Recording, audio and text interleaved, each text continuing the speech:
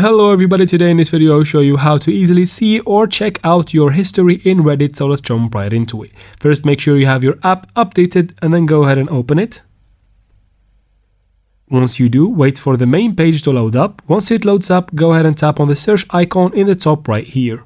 Once you do that, you can see under the search box you can find all of your search history. Now if you want to find the history of the post that you have checked out before, go ahead and follow up with me, go to the main screen again, and then tap here in the top right corner. A menu will pop up from the right side of the screen, tap on history right here. Wait for a second, and from here you can check out all of the history of the posts that you have checked out before. Now if you want to filter them out, you can tap right here.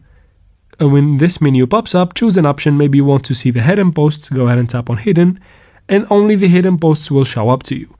Go on top there and go ahead and search for any option. I'm going to go back to recents, and that's how we do it, guys. I hope this video was helpful. Please like and comment down below. Don't forget to subscribe for future videos like this one, and thank you very much for watching.